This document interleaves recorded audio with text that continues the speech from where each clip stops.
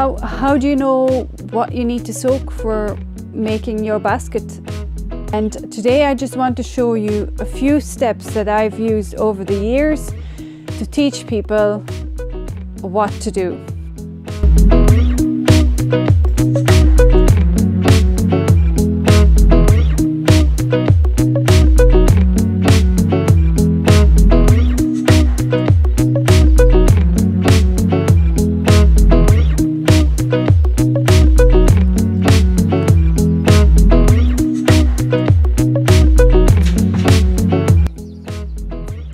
Hi and welcome to this channel all about basket and basket making and techniques and weaving and all that kind of stuff. My name is Hanna van Aelst. I'm just that, I'm a basket maker and I'm also an artist.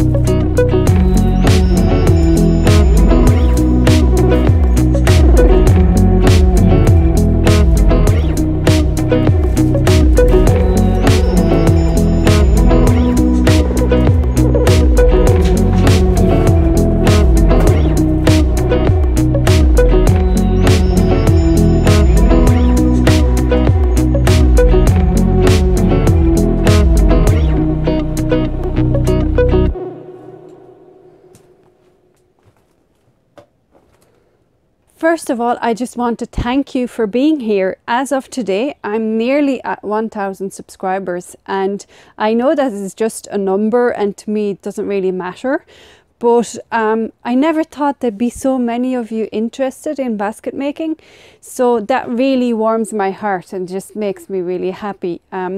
So thank you for being here. If you know someone who would enjoy this channel too, please share the video to them, share the link or whatever, and it would all help to spread the word about weaving. Today I want to show you how to select the right willow for your project that you're making.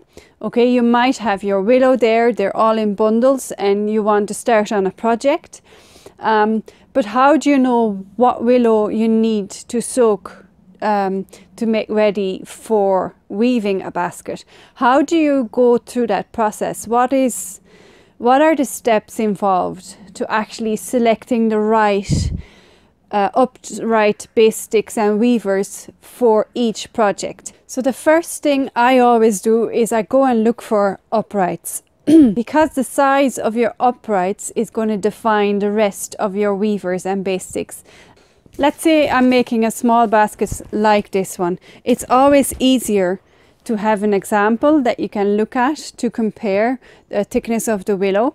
If you don't, just kind of try to imagine it in your head, and hopefully you'll get there as well. But let's say I'm making a small round shopping basket and I'm looking for uprights. So what I'll do is I'll go through my bundle of sticks. I take out one of the rods that I think might be suitable. We know that our uprights are going to be pushed into our base about this much, so we take that off. And then I'm going to add the height of my basket onto it, which would be about there. And then I have to make sure that this part of the rod is still then I have to make sure that this part of the rod is still sturdy enough to put down a border, but not too thick to make it too hard to put a border down. You can compare thicknesses like this. So if you put the rod at the height that we were just discussing beside the other one, you'll see that yes, this is the right thickness. So great, I can get another 24 of those. I always have one extra spare one just in case. When that is done, then we know that our base sticks are going to be slightly heavier than the bottom part of our upright. So for our base sticks, we're going to look through this, usually the same bundle. You'll find a thicker rod that you can use the bottom part of, and you can use that for your base sticks. All the other rods are going to be thinner. They're going to be your weavers. So at every stage of the basket, the weavers are going to be thinner than your base sticks and thinner than your uprights. So your weavers should always be thinner than the structure of your basket. So once you have your uprights, you have your base sticks, you can go looking for weavers. They should be always thinner than your uprights and your base sticks. And within the range of weavers you're selecting, select some that are nice and skinny for starting off the base. And then the other ones should be pretty much similar in thickness, but always thinner than your uprights.